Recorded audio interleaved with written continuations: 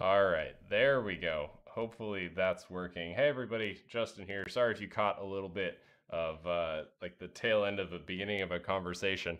Uh, I uh, I definitely thought I started the stream, but I didn't. Welcome.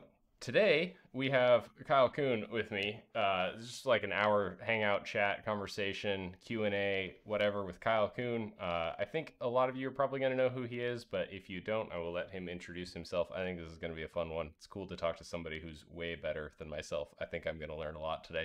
I'm just going to go ahead and bring Kyle on in. And if you have any questions or anything, feel free to leave it in the chat. Last time I did this with Kyle Peace, I think I messed up some of the video settings, so hopefully the video is a lot better this time. The audio should be good. If anybody has any audio glitches or anything, if it looks weird, let me know. I will do my best. With that said, let me go ahead and bring Kyle in.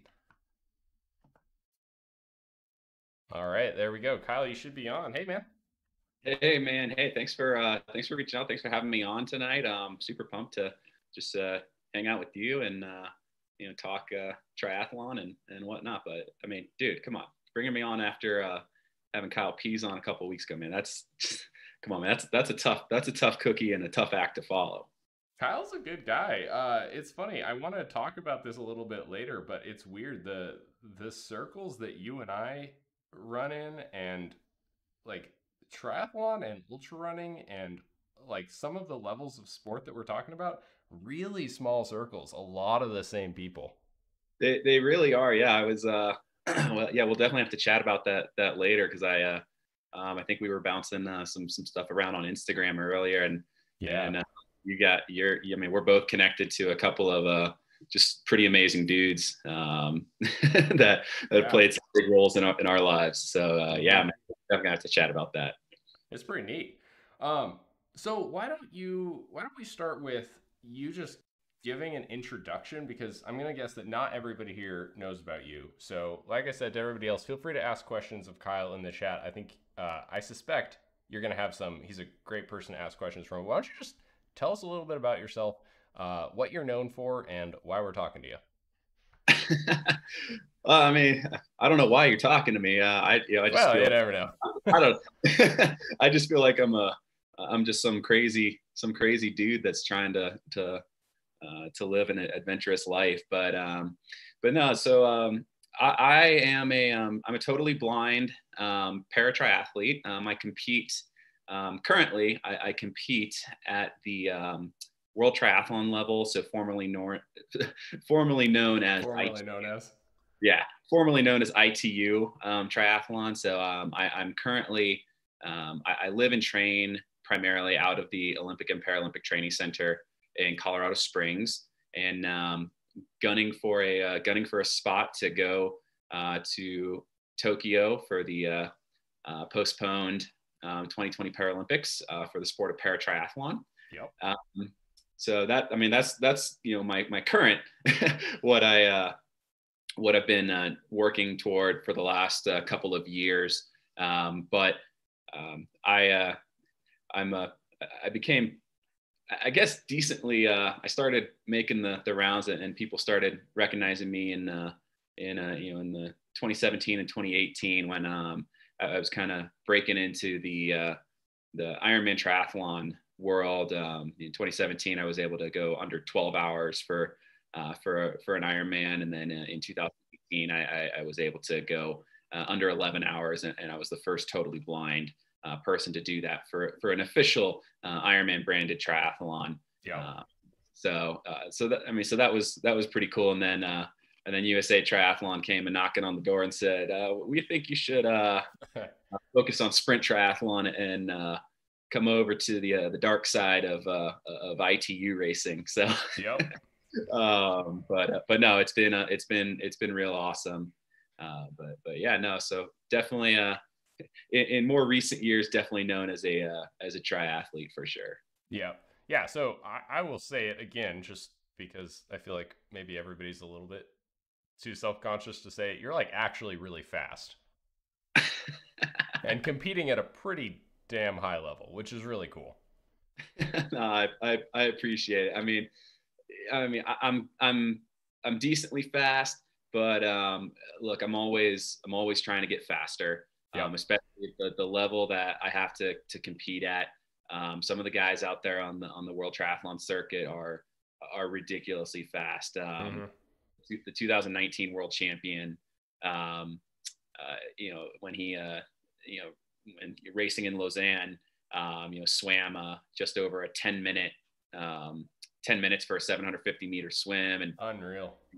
And I think he ran like a 16-minute and 40-second 5K coming off a really hilly bike. So Yeah. so there's some ridiculously amazing competition out there, and I'm just trying to do my best to plug away and compete with those guys. Yeah, and I'm sure we'll have to talk about this, but you competed at Daytona too. I did. So I did the sprint triathlon last weekend, or week and a half 2 weeks ago now. ago? Yeah. Yeah, week and a half ago.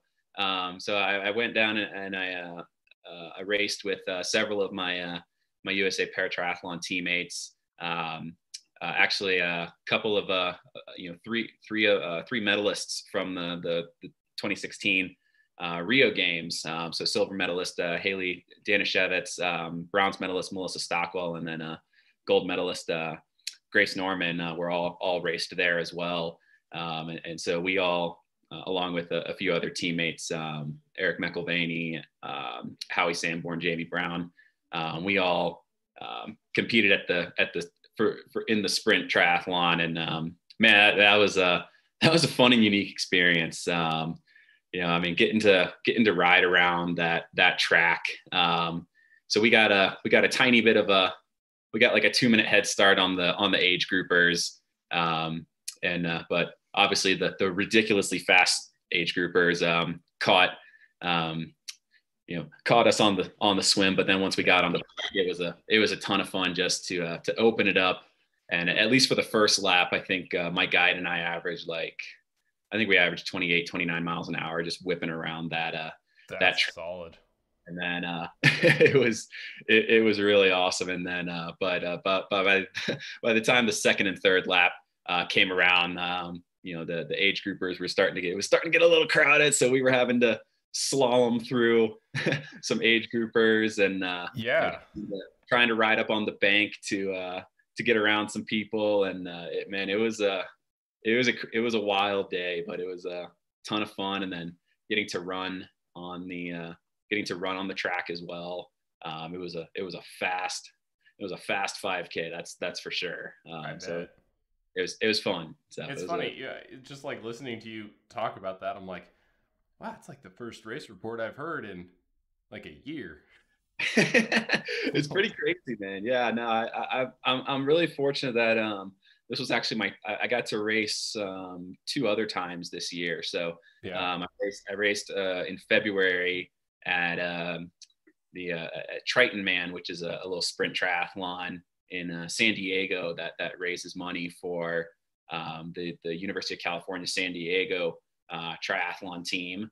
Nice. So I got to race there in February, and then in September I got the chance to race at a small local sprint in Loveland, Colorado, called Last Call Triathlon. So I think it was one of only 2 triathlons that the state of Colorado was able to put on in 2020, and then obviously getting the chance to go to Daytona and race there was a blast. That'd be cool. Checking the comments. Hey, Warrior, nice to see you. If anyone else has any comments for Kyle, feel free to put them in the chat. Otherwise, he and I are just going to keep chatting and nerding out about triathlon, and that's totally fine. I have a bunch of questions. I want to cover the gamut because, so quick overview for people who don't know. You raced at Daytona, so want to talk a little bit more about that. I want to talk about like what it's like to race as a blind triathlete. I'm curious about your experience like as a blind triathlete, and then as your experience like racing on the pro level, because that's obviously an area that I don't know anything about. I think that's really interesting. You've been in a wind tunnel, which is something that most people have not been able to do, and I want to know about that. like you've done a lot of cool stuff that I think people would be really interested in. Like there's a lot to unpack there. Um, I guess why don't we just start with, here's what I want to, let's just talk about, like, I guess let's use Daytona. You can use Daytona as an example, but I guess speaking broadly, so like racing as a blind triathlete, walk us through what it's like swim, bike, run, doing that sport, not being able to see. Because I sure. feel like that would be hard. That's just my guess. I mean, let's put it this way. So I got into triathlon almost 6 years ago now. Yeah. So I think I did my first race in April of 2015, and the guy that got me into triathlon, his name's Mike Melton. He at the time he had done like, I think he had done 9 Ironmans. He had just done Kona. So really, really solid triathlete. And we had started running together, and he was like, Kyle, I think you could actually, I think you'd enjoy triathlon. I think you'd really get into it. But I mean, neither of us had any idea what we were doing. We Googled, we YouTubed anything and everything about the sport of visually impaired triathlon, or blind and visually impaired triathlon. But it was, we honestly just kind of made it up as we went along. Right. But eventually, so the strategies that I now use, we built off of that, and we honestly just went out and, tested a bunch of stuff out. We were like, oh, this worked, this didn't. For the swim, so the strategies that I use now. So for the swim, I use what is called a swim tether, and basically it's just a piece of bungee cord. I ordered this thin piece of bungee cord from Amazon, cut it to a certain length. So at the world triathlon level, for professional racing, we our swim tether length can actually not be longer than 80 centimeters from guide to athlete. Okay. So I cut it so that and then what we do is we wrap the bungee cord. So we tied a little loop in the bungee cord, and that slips on over my left thigh. And I basically cinch it all the way up into, like right at the top of my quad. Like, I mean, it's hugging in my crotch basically. And then 80 centimeters to my left is my guide, and he has the same thing where the loop is wedged up into into the crease, his right, into his right thigh. So on his right thigh. So I swim on my guide's I swim on my guide's right. So sorry, I had to. No, you're good. Yeah. No. And the reason I do that, what side you swim and run on is totally, that's blind person preference. So I tend to, when I'm swimming, I tend to pull to my right a little bit. Okay. So we strategize that, okay, if my guide swims on my left, then that'll maybe correct me a little bit more toward my left. Sure. I'll feel the tug of the tether, and I won't be clobbering my guide, with every single stroke, as so that I'm not swimming to my right and pushing him over. So that's so happened. Are you swimming, like, are you drafting off your guide, or are you swimming like side by side? For the most part, we swim side by side. Okay. It's pretty much side by side. There are some athletes that have been able to, if you can, so I'm totally blind, so I have a hard time looking to see where my guide is. But some of your some other visually impaired athletes can see a little bit, and so they can just see enough to kind of tuck into their guide's draft, and they kind of draft off their hip or just off their shoulder. Mm-hmm. But And I guess with that tether limit too, there's only so much you can do. right, right. Yeah. And there really is only so much you can do. But typically, yeah, we just swim side by side. We try to keep our heads pretty level, and I just try to, and then we try to get on the feet of some faster swimmers, and and there's swim strategy and stuff like try to stick me between two swimmers so that I'm getting a draft off of both people or something like that. So there's a whole bunch of strategy and stuff that can go into that. But yeah, so we and then for the turns on the swim, we've developed this little tapping system where my guide. My guides are very fast swimmers. I kind of figured they'd have to be like, yeah, like because you probably don't want someone just a little faster than you, right? No, especially I mean, you want to try and find a guide that is as strong as possible. Yeah. The rule of thumb that I generally use is whatever paces I want to hold for a sprint, so 750-meter swim, 20K bike, 5K run.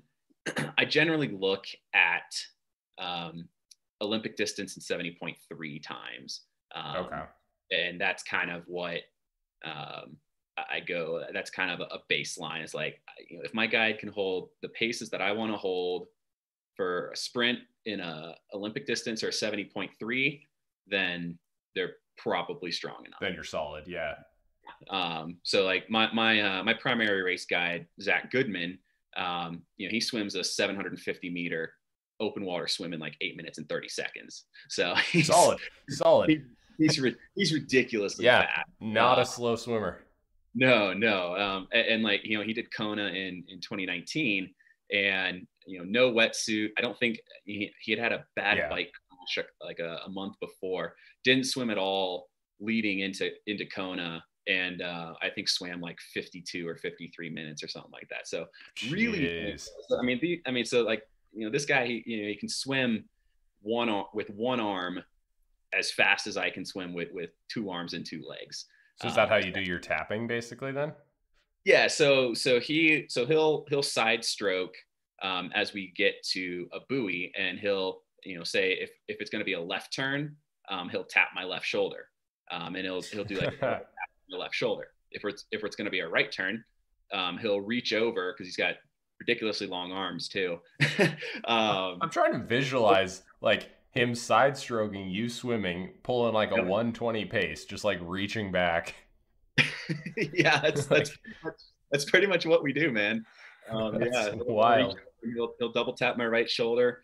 But yeah, no, I mean, we look at the course maps. We look at, when we get to a race course, we look at where the buoys are positioned, and we talk through it as well. And you probably have an idea of like, okay, we've been swimming for 6 minutes. There's probably a turn.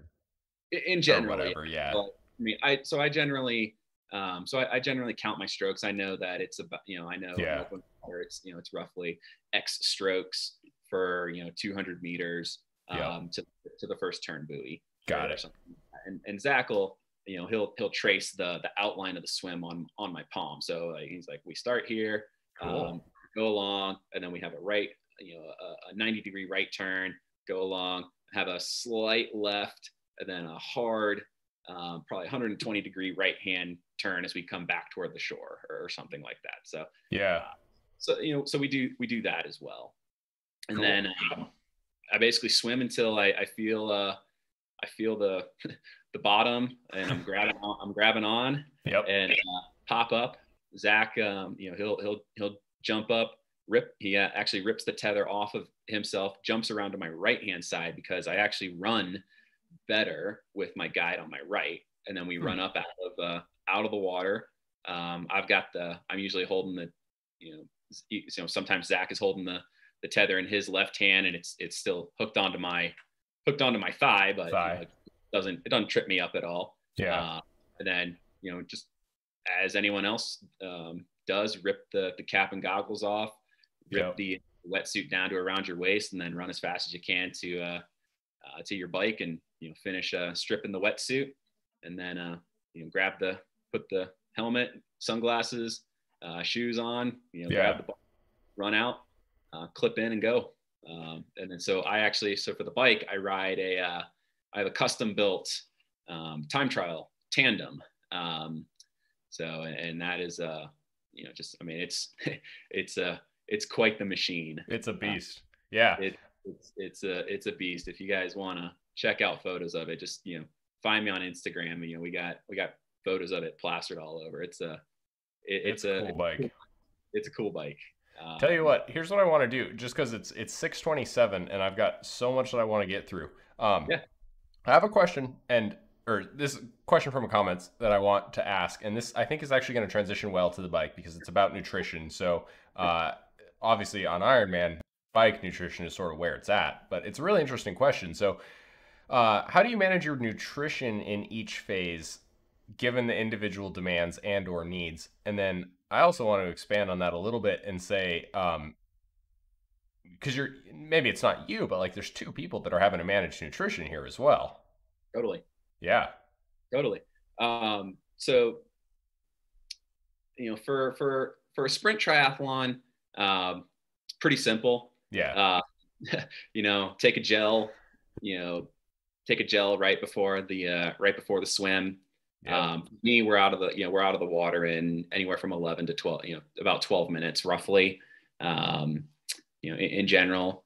And then on the bike, there are some athletes that'll have a gel on the bike, and they'll take the gel like 2/3 of the way through the bike. I pack my bottle with about 300 to 400 calories on the bike, Yeah. and that usually gets me through the bike and the run.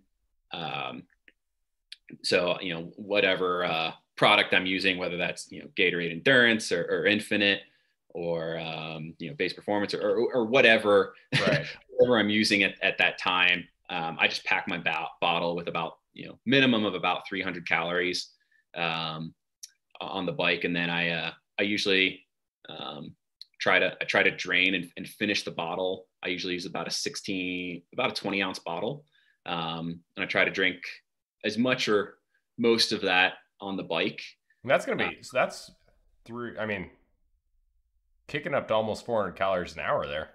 That's pretty high. Yeah. Yeah. Well, it probably bleeds over from my Ironman days. That's about what I would try to consume about 300 calories an hour. It's just a sport about eating wrapped up with a little bit of running. Pretty much. Especially the bike. Oh yeah. No, for sure.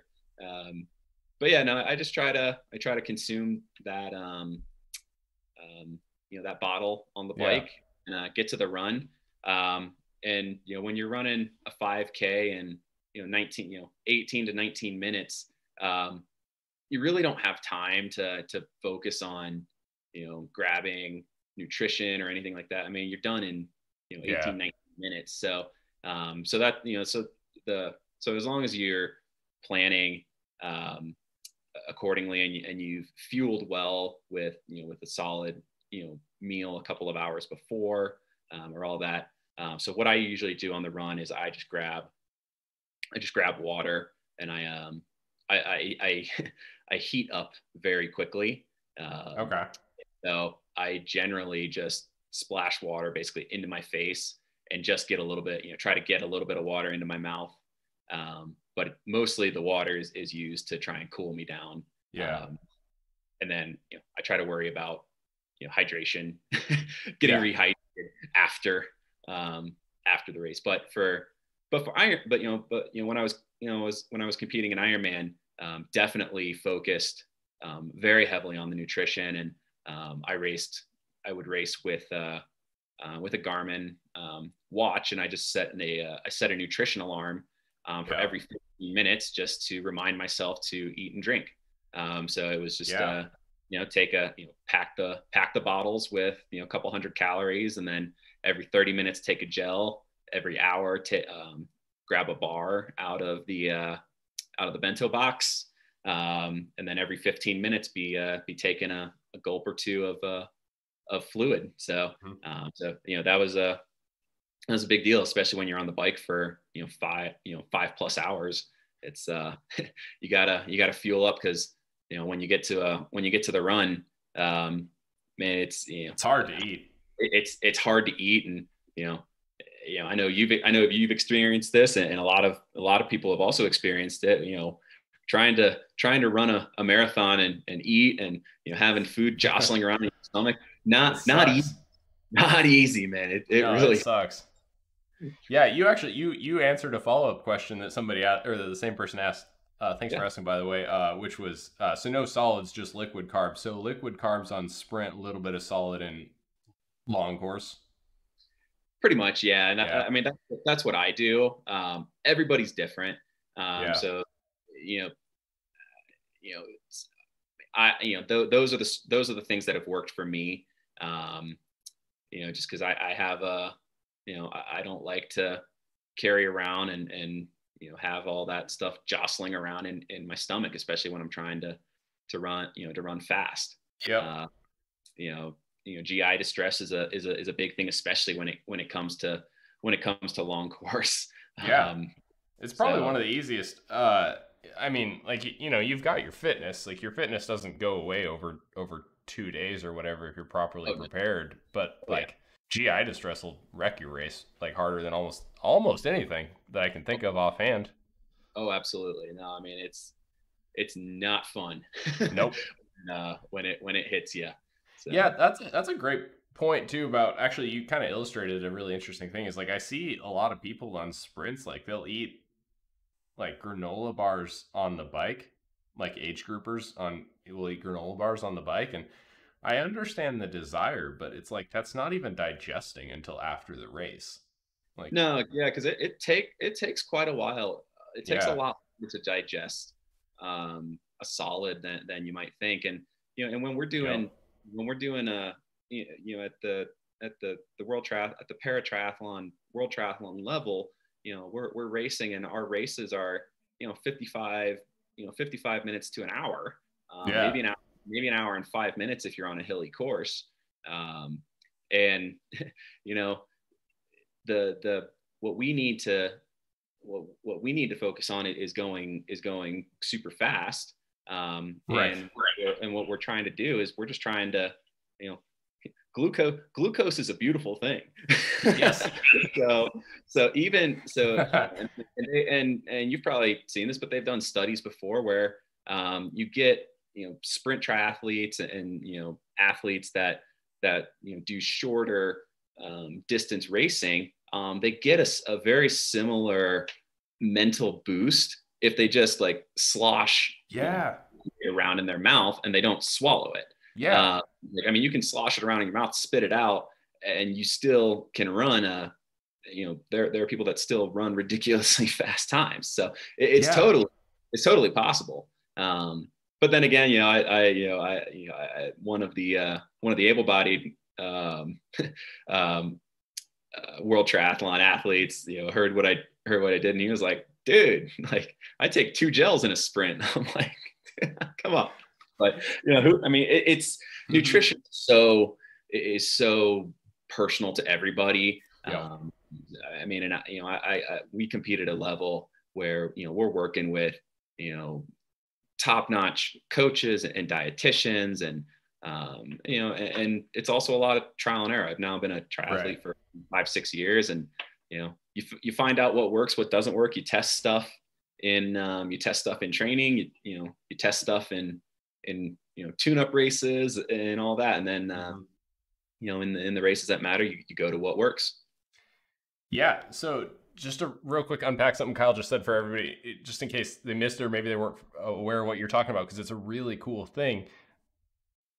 So your body needs fuel, needs sugar to run, obviously, but like to expand on what he said about like you can swish sugar in your mouth. Like there's studies that have been done. Like you can be running and you're not like you have not run out of sugar, but you just drink sugar water, hold it in your mouth, spit it out.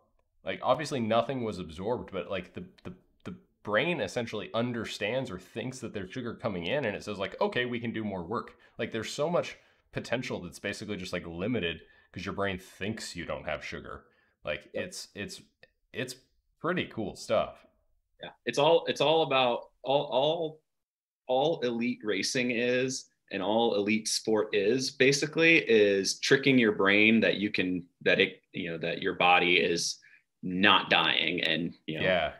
that you know we're basically just playing mind games with ourselves, and we're tricking ourselves to go a whole lot faster.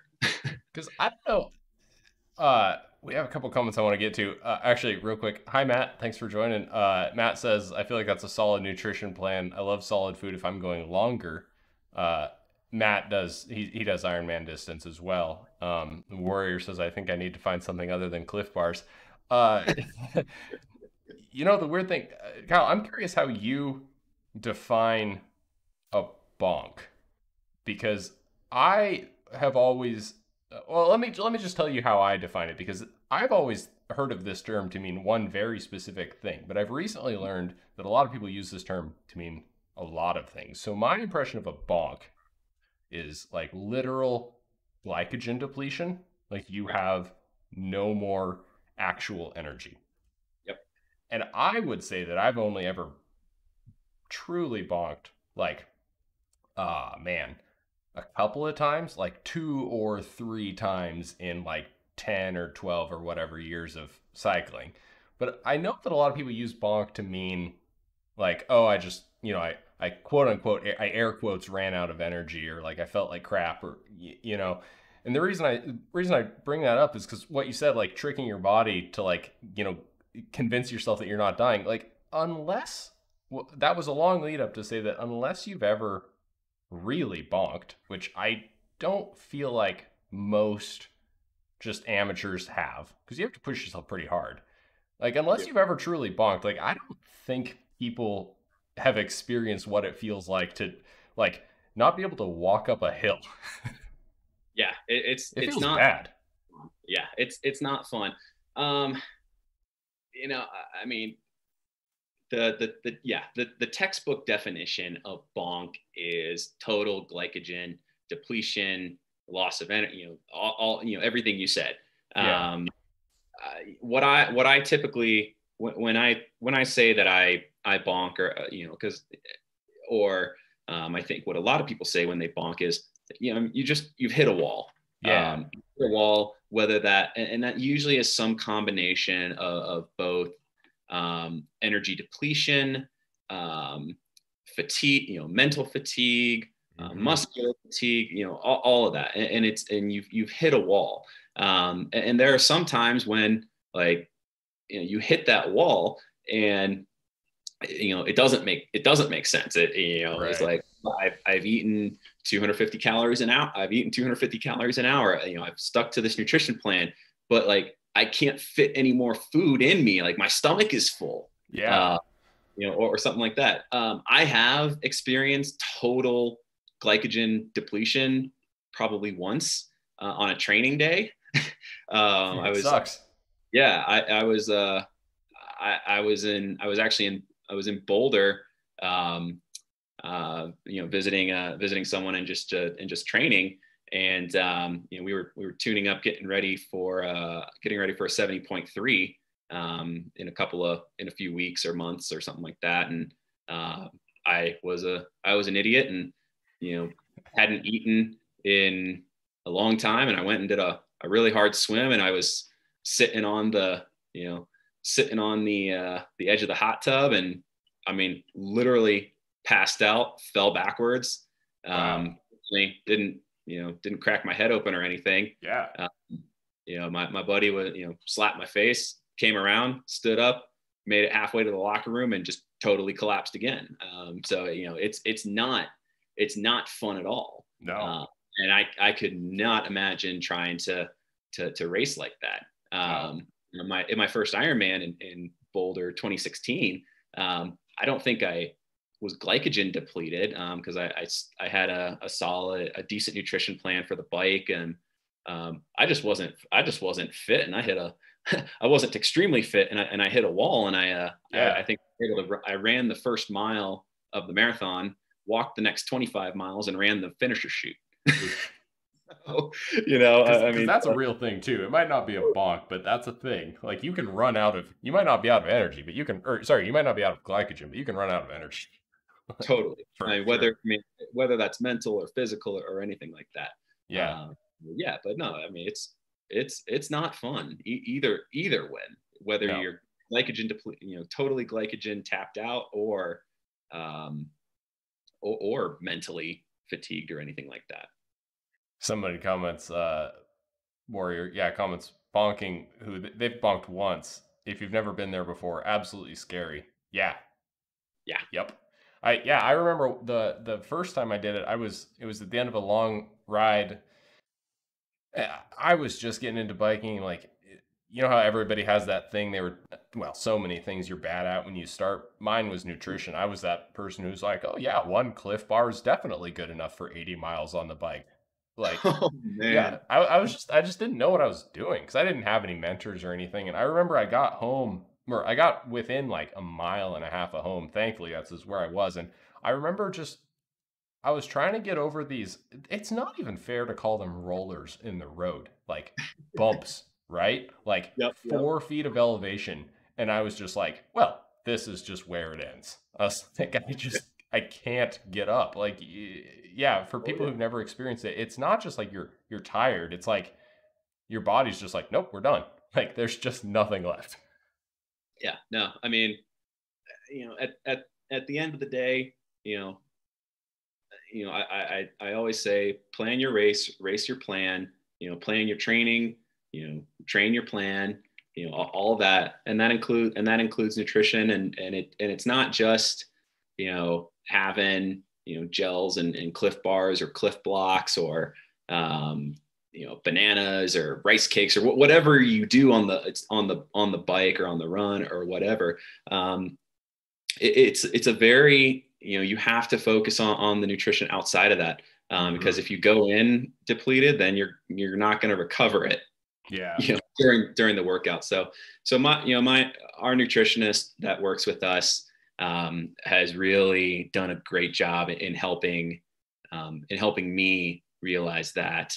And now I try to eat a lot more balanced, and and I do consume, I do consume, quite a bit of calories and stuff on, Yeah. when I'm training and all that, because, we're, when you train 20 to 25 hours a week, it's a lot, you're asking a That's a lot. lot of your body, That's a and lot. you need to keep the body happy, because there's a lot more important long-term ramifications Yeah. if you're not fueling it correctly. Yeah. Tell you what, I want to shift gears just a little bit, and Yep. I have a quick story about biking, and then I want to hear. I'm much more interested in yours. Um, so I have piloted once, Okay.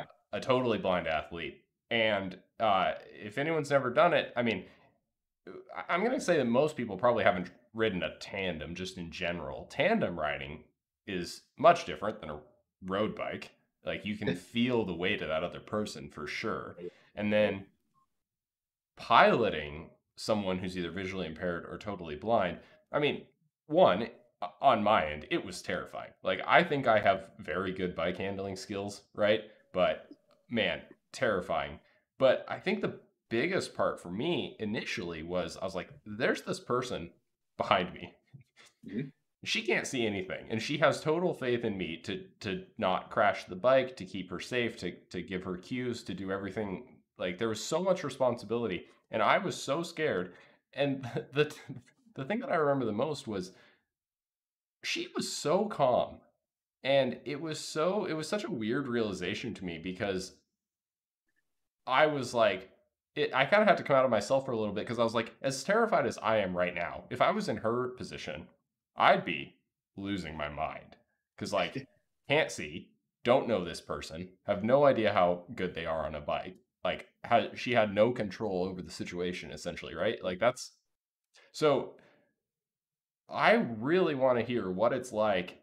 And I'm gonna, your guide is great. I'm also gonna tell people, just in case they don't know, like Andy Potts has guided you, Alan Greening, who most people probably don't know that name, but he's also quite fast, I mean, quite fast as an age grouper.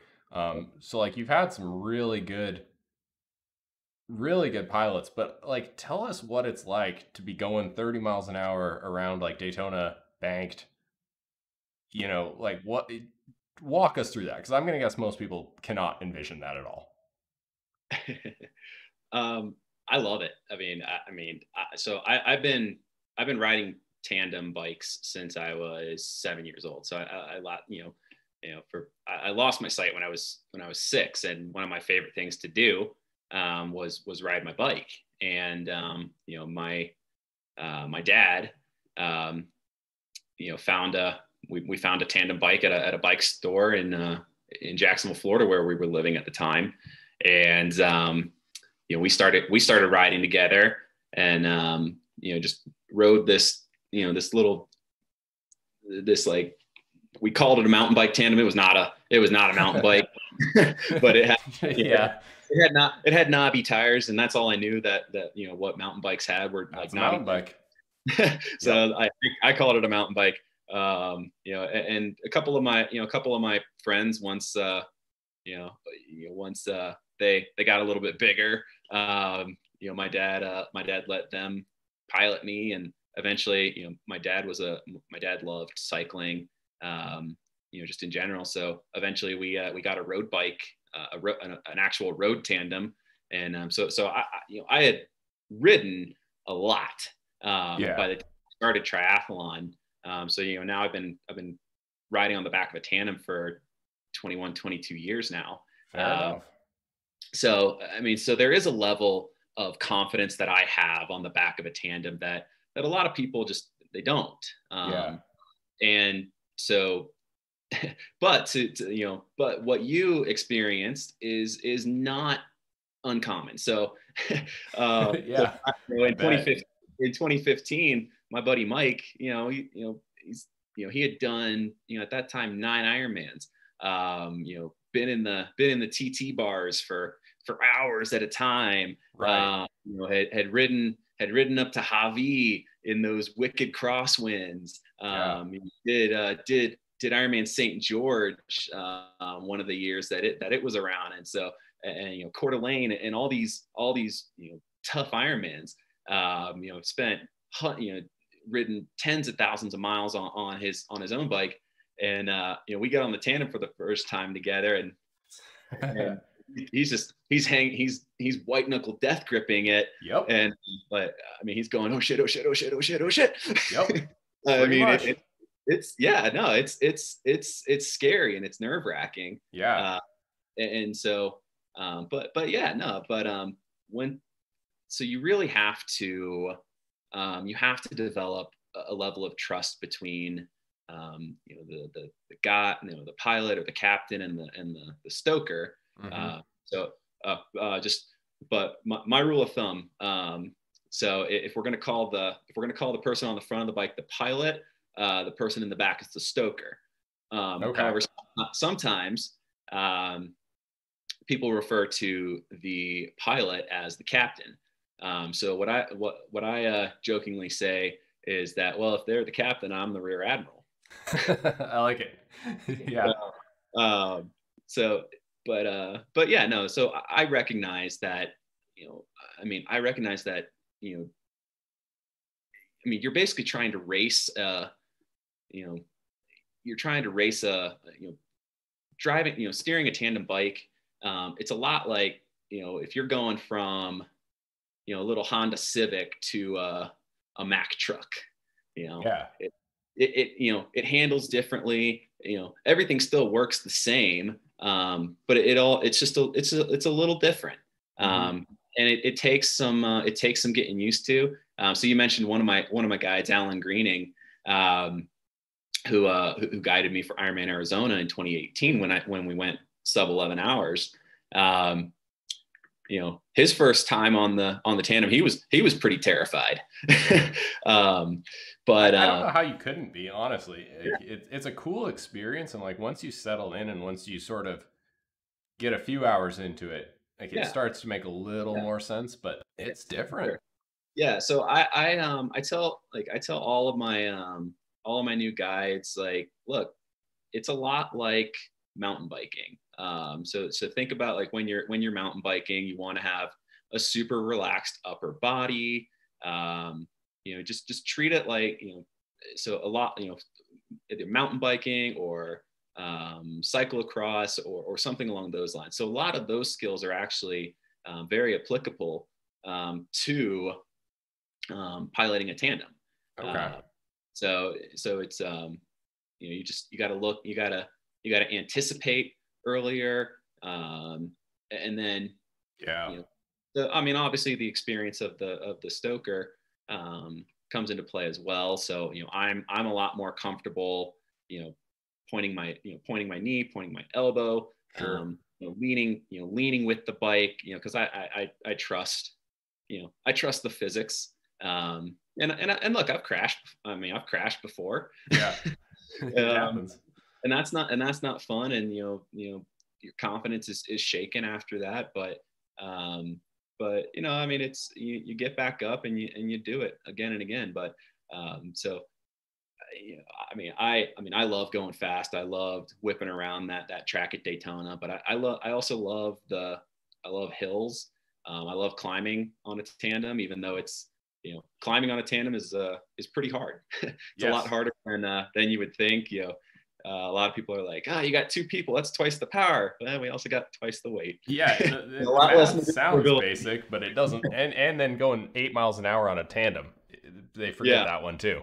Yep. Yeah. No, it's a lot more maneuverability. You got two people moving around, and then if you throw in standing into it, there's so much that that has to go right. So you have to be in sync with each other, and so a lot of stuff that I do is focused on, I have to build a really strong rapport with my guides. So like, I mean, so one of the things, so when Alan and I were training together and getting ready to race together, I mean, we had to build some rapport. So I mean, what do you do with a with a Scottish dude? But you go and drink scotch and beer and whiskey. So I mean, that was rapport building for us. When I was getting ready to train and race with my current primary race guide, Zack Goodman, he and I are close to the same age. We like a lot of stuff. We hang out and like we became good friends, and we just spent a lot of time. You spend a lot of time with each other. You develop a certain trust with each other, and I think Andy Potts guided me at the last call triathlon back in September this year, and I think we had been on the bike like 3 times together when we raced. So that was a different experience. But yeah, no, you build rapport and you try to find people that mesh with your personality and that aren't afraid to to crack the whip when you need to work harder, but also aren't afraid to tell you, hey, you need to ease off because you're not going to be your legs aren't going to be fresh enough for the run. I mean, because you can't overbike even in a sprint. So just developing that rapport, and but yeah, no, it's a ton of fun, and you gotta trust. It is a level of trust, but it's I tell people all the time, the blind division para-triathlon is not an individual sport. A lot of the focus is placed on us blind athletes, but I mean it's really the only true team sport in triathlon. Yeah, we can call the mixed team relay that they're coming out with, that they're going to now compete in the Olympics, a team sport, and yeah, it is. But my guide directly affects me, and I directly affect my guide. Because as you experienced when piloting a tandem, the stress level goes way up. It's unreal compared to when you're on your own bike. So it's nothing in comparison. Yeah, we have to take that into account as well.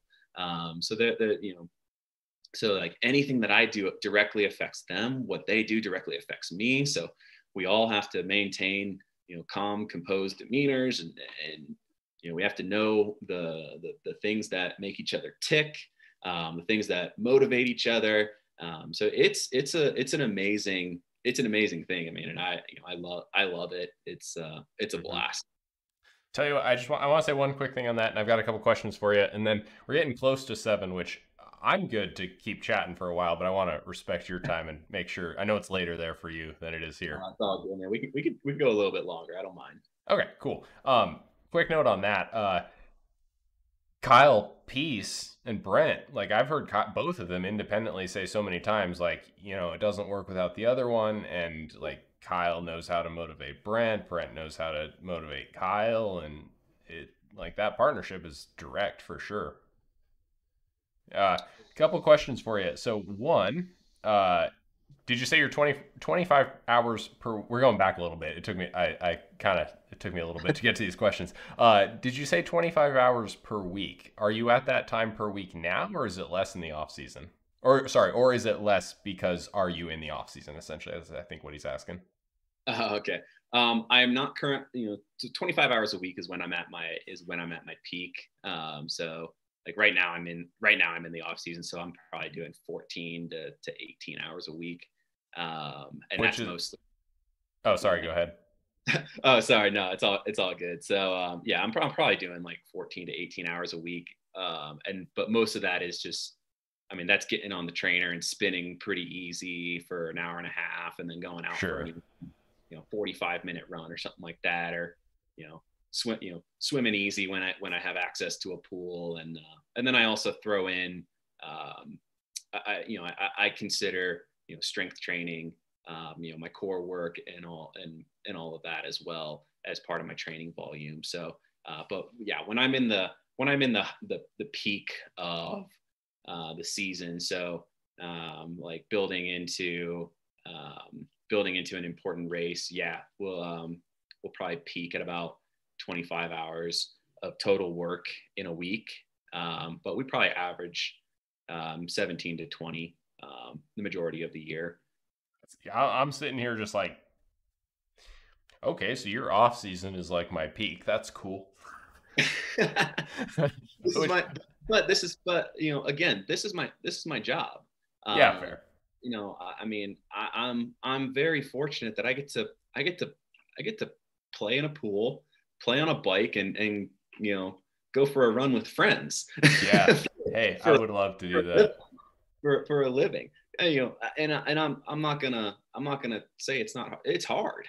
It's Yeah. hard on my body. It's hard on it's hard on it's hard on everybody Yeah. around you, because it's like I gotta prioritize training, because if I don't train, I don't race well. Especially when it's your job. I mean, it's like, and I don't want to put words in your mouth, so I'm curious to hear your answer for this. But I mean, in my life, obviously, training is not my job. But I feel like if it was your job, I think you've got a little more agency to sort of say like, no, like I have to prioritize this. Just like I have to go to work. Like I can't just not go to work. For sure. No, I mean, yeah, look,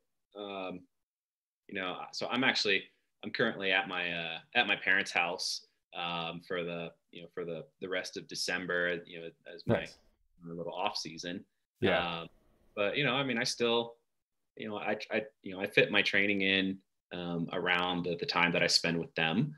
But when I go back to the Olympic and Paralympic Training Center in January, I'm probably not going to see my family until after the Paralympic Games.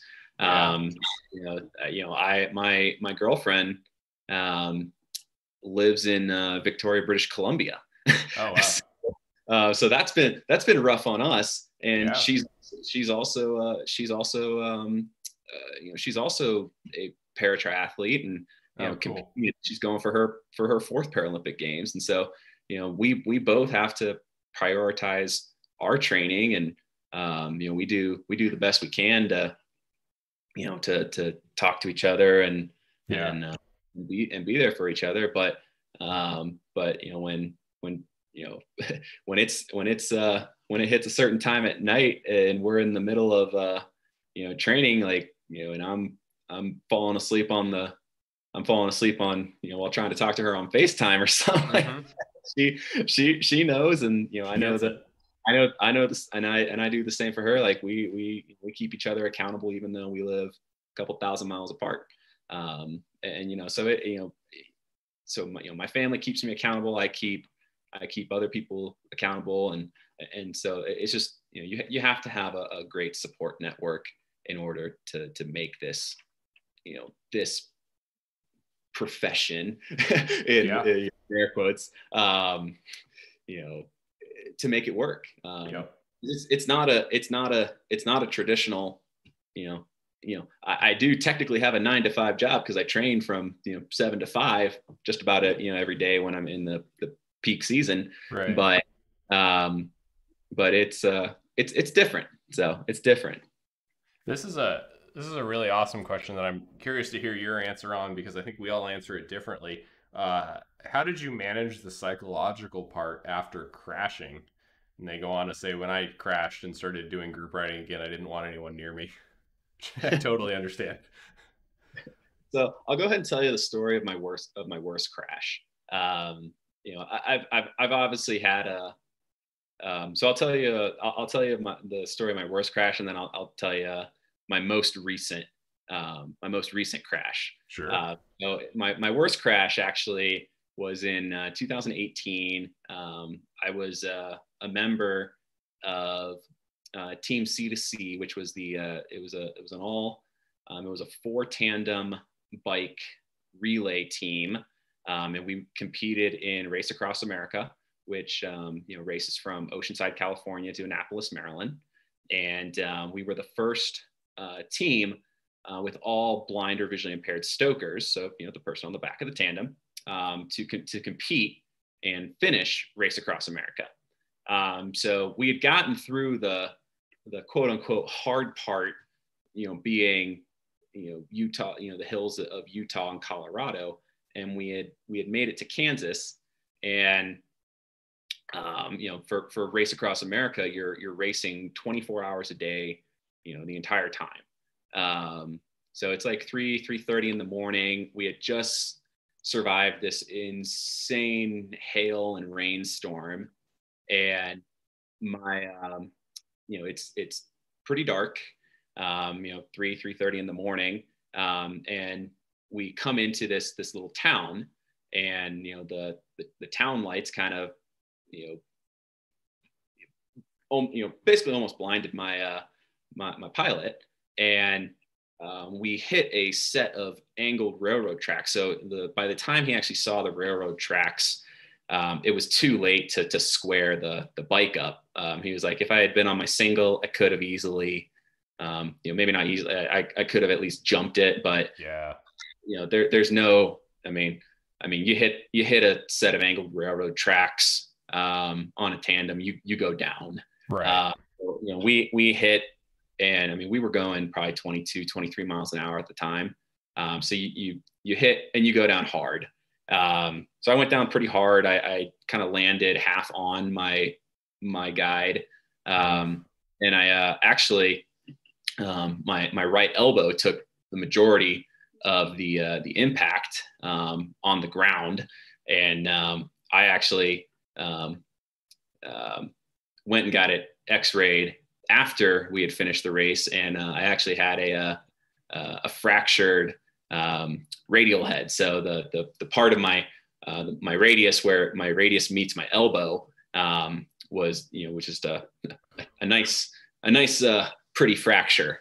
So I basically rode from Kansas to Maryland with a broken arm. So, but fortunately, I didn't need a you know, 2 arms to at least pedal the bike. But it hurt. But I had a lot of faith. I had a lot of faith in Chris, my pilot for Race Across America. He was probably the most experienced cyclist on our Race Across America team, and you know, he was just super calm and collected. You know, got up. We checked, apart from my elbow hurting a little bit, we each had a little bit of road rash, and we were just perfectly fine.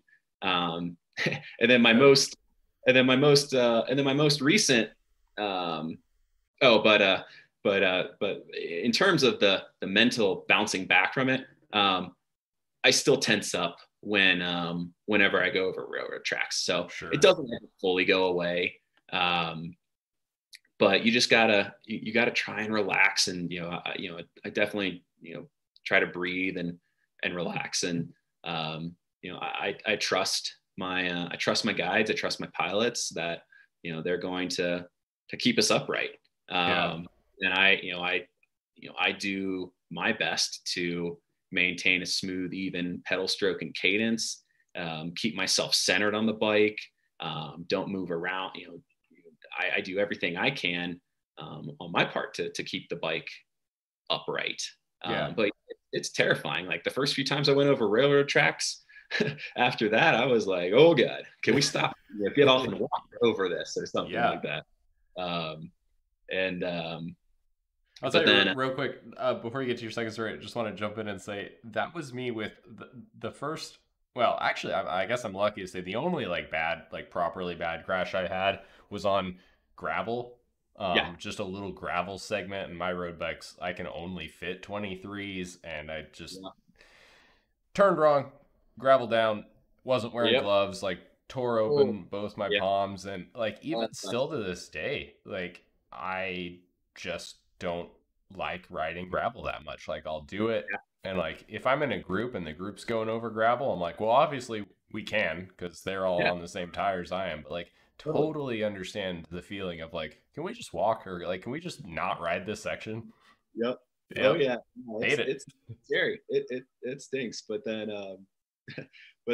this was just this is just a funny little story. I mean, I'd barely call it a crash. So good. Andy Potts and I were we were prepping for the last call triathlon back in September, and I don't know, this was the last time we were going to be able to ride the bike before we actually drove up to Loveland and raced. And so we were like, well, we should probably practice our dismount and stuff like that. So and doing a flying dismount on a tandem is a little different, let's just say. We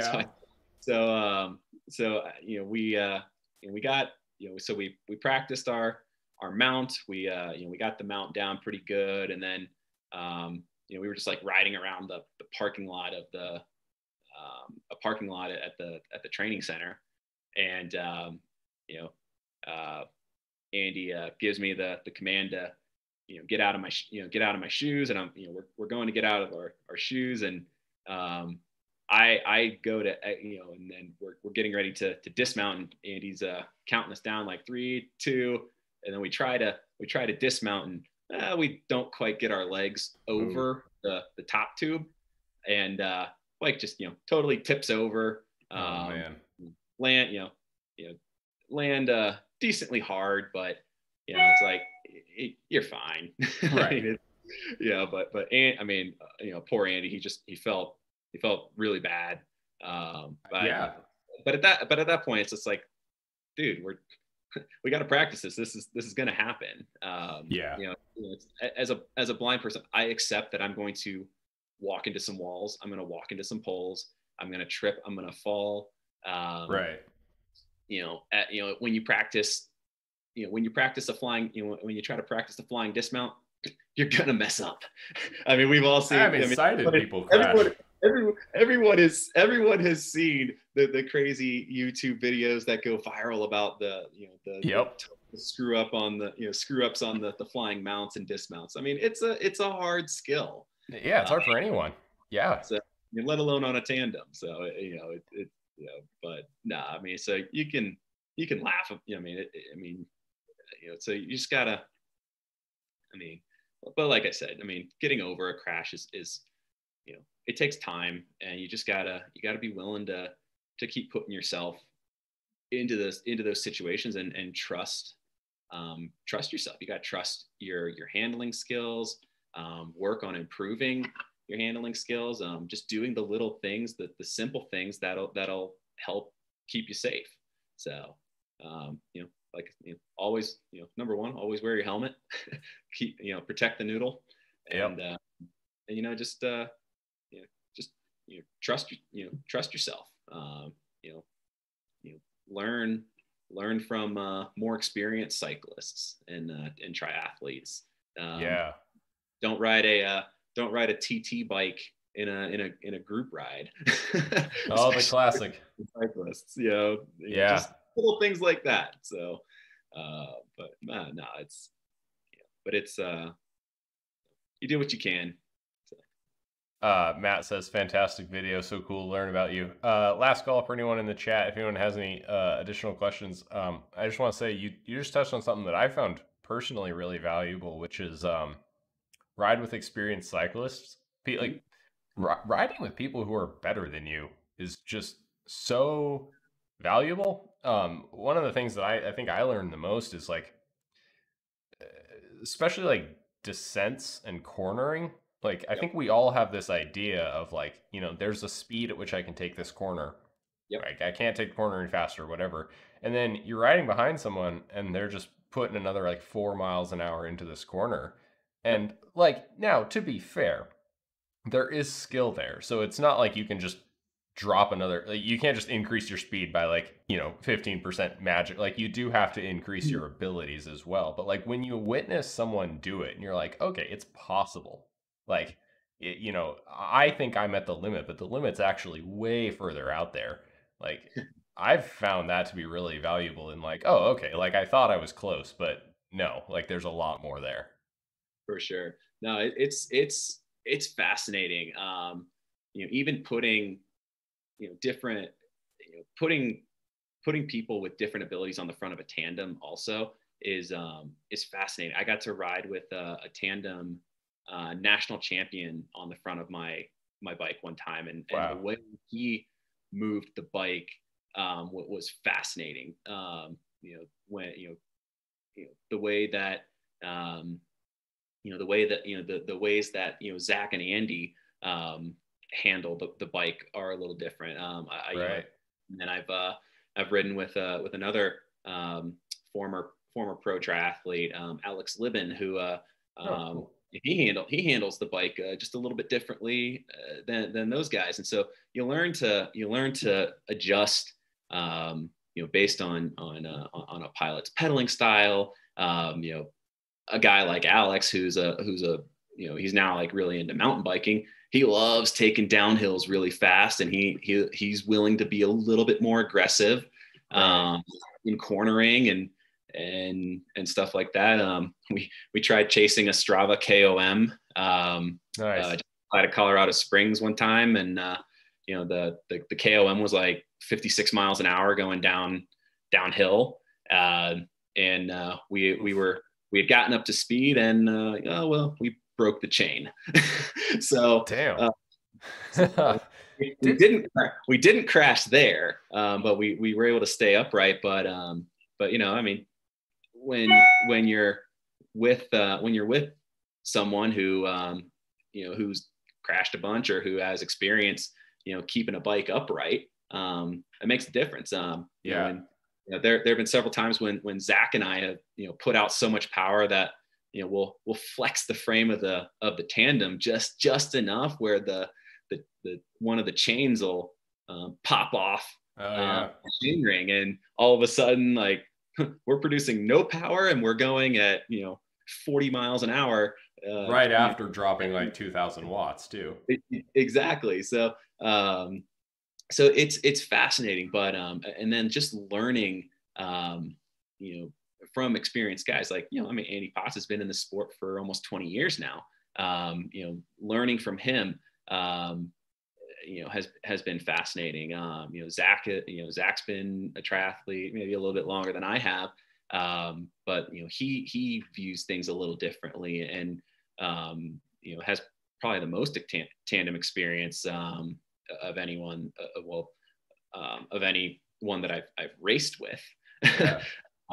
And so the way his perspectives and stuff like that, and then learning from my fellow elite blind triathletes. A guy like Aaron Scheides, who's actually he lives out there in Seattle. Yeah. As well. So yet another name that like I've briefly talked to Aaron. I can't claim that I know him, but like small world, man. Yep. So learning from him and his guides as well. The way they can take corners at super high speed on technical race courses is incredible. And that's stuff that Zack and I are working on, and eventually I'll work on with Andy and other guides down the line. So absolutely. I mean, learning from people that are more experienced than you, that have been doing this longer than you. I mean, it's awesome.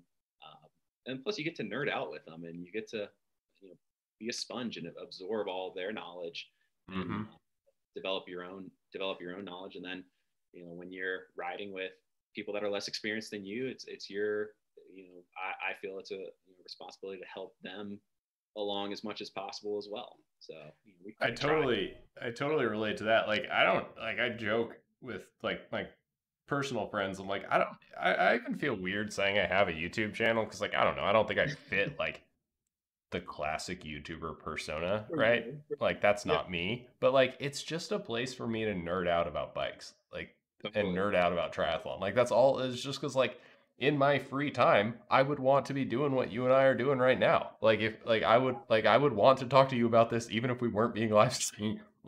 It's just fun. So like, it's cool. Yeah, I mean, it's funny, like the bike takes up the majority of our discussions, just because, well, I mean, the bike is also the longest part of most triathlons, and it is. Yeah, I mean, I could nerd out about wetsuits, swim tethers, caps, goggles, pool toys or no pool toys, or bike tires and wheels, and running shoes, running tether style, different ways of running with running tethers. Here's one I want to put you on the spot. It's 7:19. I set this meeting to go to the Zoom meeting we're on to 7:30. I don't want us to get cut off. I don't know if it's gonna like let us keep going or whatever. I want to ask this question, and then I want to ask another question, which is I want to give you an opportunity to like tell people stuff that like from a pro, what should people know about triathlon? Because that's an aspect that I can't talk to. So like, I think that's a really cool question. You don't have to answer this question. I won't hold it against you if you don't. But you just said like we can talk about like nerd out about bike stuff or whatever. Do you have a controversial opinion? Because I have a lot of controversial opinions about like bike stuff. I'll tell you mine first, just for a little. Let me think. And I'm gonna say this with a felt. I have a felt IA14 right behind me in shot, so like, there's a little bit of hypocrisy here, but I don't think the physical bike matters that much. I look at like Dave's or like the Iron Wars guys from like the 90s, right, going like sub 9s on crappy frames with like just garbage wheels, but they were just fit as hell, right? Like I'm not going to say that like obviously the bike does make a difference. Like, we all know they could have gone faster had they been on aero frames. Like, we all get that. Yeah. But I'm just like, I've never been dropped in a race and thought to myself like, damn, if only I had Dura-Ace, I wouldn't have got dropped. So that's kind of my controversial opinion. It's not that I don't think bikes matter, but I just think like, I don't know. I'm like, if people spent as much time working out as they did on forums talking about how to lose 50 grams, they'd be faster. Yeah, no, totally agree. Like, I don't know if I have anything super controversial, as far as that. My big thing is I want to, I'm trying to like debate, as someone who does this for a living and who does this a lot, everyone is always asking like, what's the secret? How do you do this? How do you do this? Yeah. I like what age groupers and amateurs are doing is exactly what I'm doing. Like there is no secret when it comes to triathlon training and racing. Like, I'm totally open about like I got no problem saying like, my 20-minute power is 280 or 300 watts or whatever it is these days. I don't even know. But because there's no secret. The basics are the basics are remarkably sexy when they're done well. But if we don't do the basics, then we can't get to the complicated stuff. Like, I'm not like, I guess the only controversial thing, like I'm not super big on pool toys. Until it's funny you say that. That was almost the example I gave.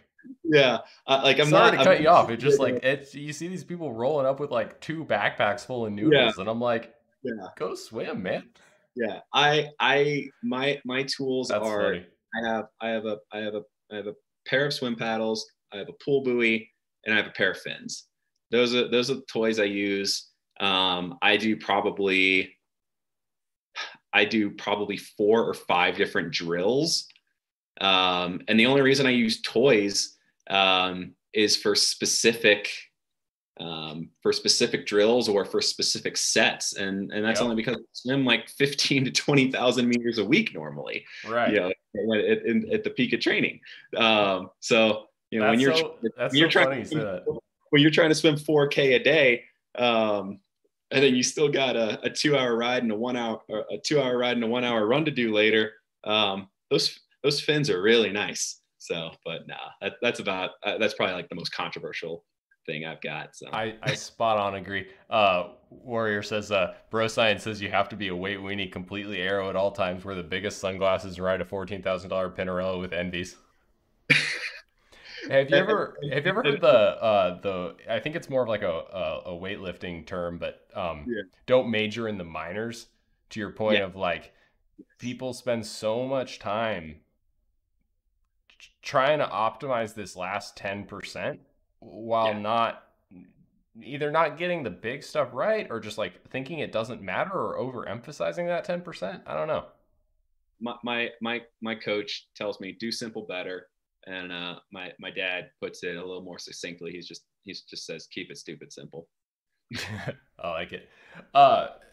Last thing I'll say, and I don't want to like jump into a huge rant, but I think maybe one of the things, like, I don't know how much you've watched my YouTube. Like I do some product reviews here and there because like we all have to buy crap to do this sport. Like, undeniably, like you need stuff and you want the stuff you have to be good. But I'm really, I don't like the I don't like how it almost becomes a sport of buying stuff. Like I really deeply support like the democratization of like, swimming is a simple sport. I mean, it's not simple, but like it like, you need water to swim, and you do need a bike, and then running is like the most basic sport there is on earth. And I think there's something pure about, like, it shouldn't be about rolling up with 20 grand worth of gear. Like, I love looking at those Iron Wars guys, you know, Dave Scott, all those, like Mark Allen. Like, if you were to just bring them into modern day, like, triathlon is such a weird sport because like you have people who are so incredibly welcoming, and you also have a much smaller section, but like there's a little bit of like, oh, I have the most expensive bike here. I think thankfully not very much, but I really like how it's like, you don't really need the expensive gear. So I try to be kind of pretty conscious of that. For sure. No, I mean, look, you need like, this is, especially as you get to, higher and higher levels, and, we're always looking to improve ourselves. Sometimes that does mean improving equipment. I mean, one of the biggest things for me was going from an old a bike that had been my trusty steed for a long time, but I had to upgrade when I started racing at the World Triathlon professional level. Yeah, I mean, it's sometimes it does matter. it does. I I was a skeptic of like, is the wind, like, are wind tunnels really going to, like, is it really worth going into a wind tunnel? But you go into a wind tunnel and it's like, wow, just moving my hands from this position to this position saves 20 watts. Which is wild. Yeah, We didn't even have time to get into that, but like short version, like wind tunnels work. Like the science is yeah, real. they work. Yep. They work. They definitely work. We could do a whole nother show on that. Yeah. But no, I like it. I mean, like you said, triathlon is. I mean, it's simple. You swim, bike, you run, and you have fun doing it. I mean, that's all the guys in on Fiesta Island did back in, what was it, 1974 or whatever, whenever the triathlon was. Triathlon took off because of this Ironman thing, because a bunch of guys were arguing about who's the fittest, who are the fittest people, cyclists or swimmers, cyclists or runners, and then they said, let's find out. Right. So, like, that's all like our sport is just grab a pair of running shoes, grab your bike, throw on a bathing suit, and can you swim, bike, and run, have an adventure, whether that's Xterra, or whether you want to go super long like Ironman, or you want to go ridiculously short like Major League or Super League, or you want to compete at the Olympic and Paralympic level, or whatever. Yeah. We're like triathlon, like triathletes, we're a family, you guys, and we all suffer the same. We all have the same things. I mean, I could tell you so many stories about from a guide peeing on me during the middle of a 70.3 to a guide puking and it hitting me, on the, and it hitting me in the middle of a race, to dropping my bike shorts in a change tent, and like trying to open up a gel at the same time. I mean, like, we all have these mess ups and these funnies, and like triathlon is just awesome, and we're a family. We all love it, and it's just a blast. It's awesome. Tell you what, I hope it's 7:29. I don't think Zoom is going to cut us off. If it does, I will get you back somehow. I'll figure it out. But I want to give you an opportunity, like, whatever you want to say, like training tips, or just what, I mean, that was a pretty cool thing you just said there, but like, for a pro, to people who are watching this, like, what's something that, maybe something they don't get to hear very often, or whatever you want to say, I think would be really valuable. I'm curious too. Oh man, I'll be honest, it's still weird calling myself a pro, even though I've been doing this now for, officially as a professional for 2-3 years now. But man, like I don't really have any super crazy pearls of wisdom. Sure. I would just say, do simple better. Keep it stupid simple. Remember why you got into, it's cliche, but why'd you get into this sport, in the first place? Keep an eye on your vision. Your vision being like, why am I doing this? Like, why do I love this sport? And just remember that every time you step onto a pool deck, every time you're putting on your bike kit, or you're grabbing your shoes to go out for a run, or anything like that. And as I said, just a few minutes ago, there's no secret to triathlon training, whether you train, whether you have a fancy power meter or a fancy bike, or you train with rate of perceived exertion, or whatever. There's nothing fancy about this sport. It's splashing around, having fun in the water. It's riding your bike as fast as you can, or as fast as you want to, like you're a little kid again, and then it's running and having a good old time. Yeah. find ways to enjoy the sport, because this, I mean, it's a lot, you know, and surround yourself with a great team of people, because the people that you do surround yourself with, they you know, they can build you up, they can bring you down. And you know, I personally like to surround myself with positive people that also push me, because they want to see me do my best, and I return the favor because I want to see, you know, the people around me do their best as well. But yeah, so kind of a long answer, and honestly, it's nothing that no one hasn't heard before. Just, you know, like I said, do the simple things and just strive to do them better every day. You know, keep it stupid simple, keep an eye on your vision. Yeah, I think that's a great way to put it. You and I need like 4 more hours. I'm trying not to. I just want to latch onto one thing specifically that you said because I thought it was really, really good. You said at the beginning, you're like, it's a weird label to put yourself like to say you're a pro.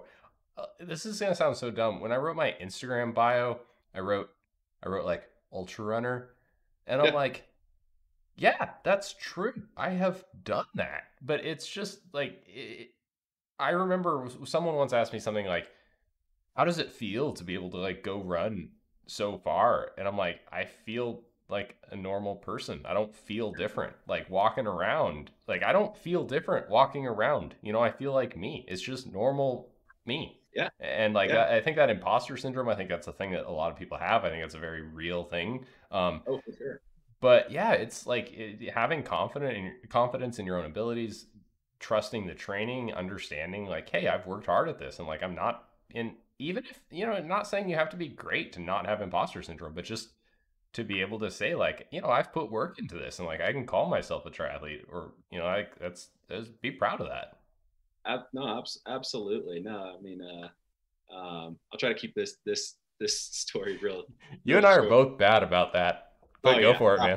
I'll admit it. I'm horrible. I'm horrible about it. But no, like, so when I reached out to, so I had to build up a lot of, I had to like talk myself into reaching out to Andy Potts to guide me for the last call triathlon. And I told him that we were like, I don't know, we'd been riding and training together for like a month or something at this point. And I'm like, dude, like I'm not gonna lie, I was super nervous reaching out to you because like, I mean, you're Andy freaking Potts, like Yeah. you're a legend. And he just laughed and he's like, nah, dude, I'm just Andy. I'm just a regular dude. I So love that. you know, it's and you know, so like I said, I'm, you know, people see me as this, you know, fast, you know, inspirational blind triathlete, whatever you want to call me, like fast, you know, pro triathlete. But nah, guys, I'm just a regular dude.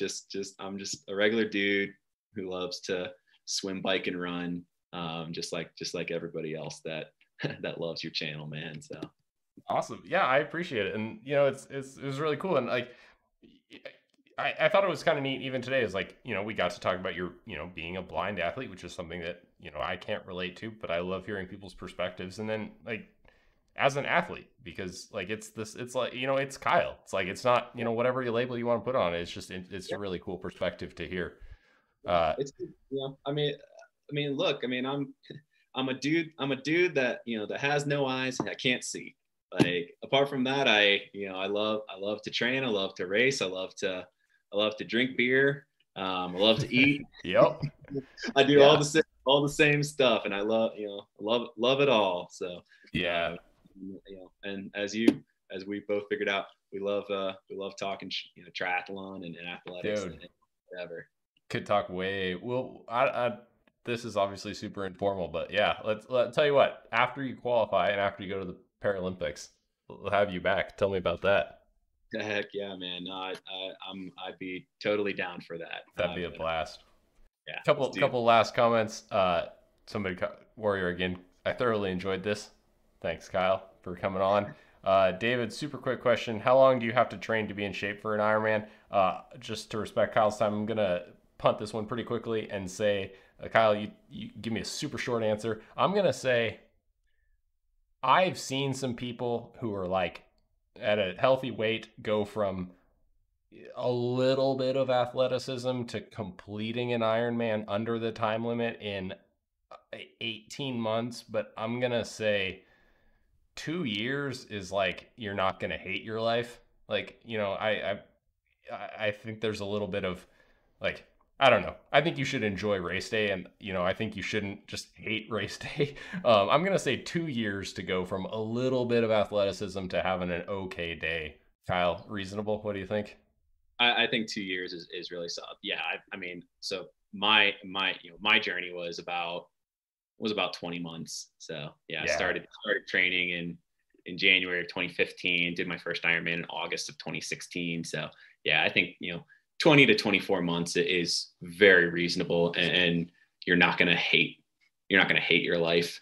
Yeah, we all see these stories of people who are like, oh yeah, I did my first 10K in December, and then in August I did a full, and like those people exist. Like those are real people. People have done that, but just as like a piece of advice, I'm like, man, that's that opens you up to so much injury and hating it. And Yeah, no, like for me right now, if I was to go, if I wanted to go put an Ironman on the calendar, I would want a solid 16 to 20 week training block. But yeah, but that's with 5 years of 5-6 years of triathlon experience in my legs, and right, having done 3 Ironmans as well. So that's a lot different. So if you're trying to do your first Ironman, I'd give yourself a solid a good 18 to 24 months.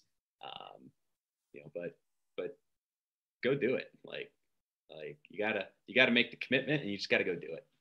And then last question, then I'm going to let you go. Kyle, David asks again, what's a respectable time for an Ironman? I genuinely, wholeheartedly believe that anyone who does an Ironman, that is a respectable time. That's not a punt answer. I think that it's such a big goal already that like if you've done it, I'm like you are deserving of respect for having done it. That's my answer. Just straight up. 16 hours, 59 minutes, 59.9999 seconds. How about that? Yeah. And like I know that there's somebody who's like, oh, you know what he means though. That's a like what's a, and I'm like, no, that is genuinely, I'm like that like I respect anyone who's put the time in and trained for it. Straight up. That's my answer. If you train for it, you go out there, you complete it. I don't care if you doggy paddle the whole swim, if you ride a fat bike, or you ride a fixed gear bike, or you ride the most expensive bike, and you complete the marathon, and you do it all in one go, and you do it in under that 17-hour cutoff time, you receive the title of Ironman. Yeah. Whether you want to call yourself an Iron Man, an Iron Woman, Iron Person, whatever it is, we all have, we've all got that title. From Jan Frodeno, who's got the fastest time in Kona, to to Sister Madonna Buddha, who love her, 90 something, 80 something years old, 90 something years old, and doing Ironmans. Everyone's an Ironman. Yeah. If you complete it and you complete the distance in under that time, I don't care what your time is. I'm going to give you a big hug, high five, and want to have a beer with you. Spot on. Let's end it there. I think that's the perfect way to end it. Kyle, hang on a sec. Don't hang up. Thank you everyone for joining. Thank you, Kyle. This was a blast. I know it's late there. Thanks for hanging out with me. I had so much fun just hanging out. We can have a virtual beer sometime. Heck yeah, man. It would be cool if you and I ever do. I mean, our circles are close. We have a lot of shared connections. I'm sure that at some point we'll do a race together, or I can just fly in. Like that'd be a blast. Oh, dude, we totally should, man. I'm totally down for that.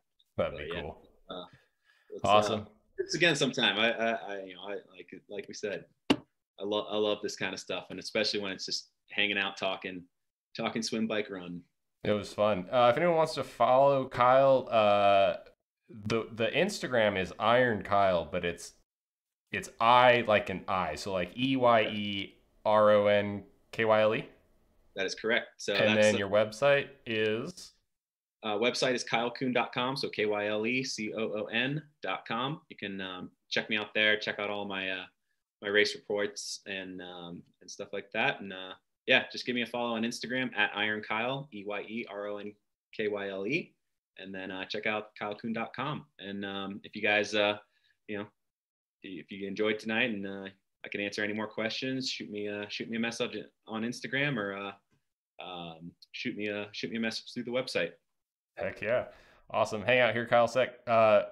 Thank you everyone for joining. It was super fun. I'm gonna try to do more of these. It takes a little bit to set up, and I'm still getting comfortable with this myself. But every between Kyle Coon, Kyle Peace, I got to find another Kyle. But it's a ton of fun to just hang out and chat and answer questions. So thanks for joining, everybody. I will see you on the next one. Bye. Have a good one.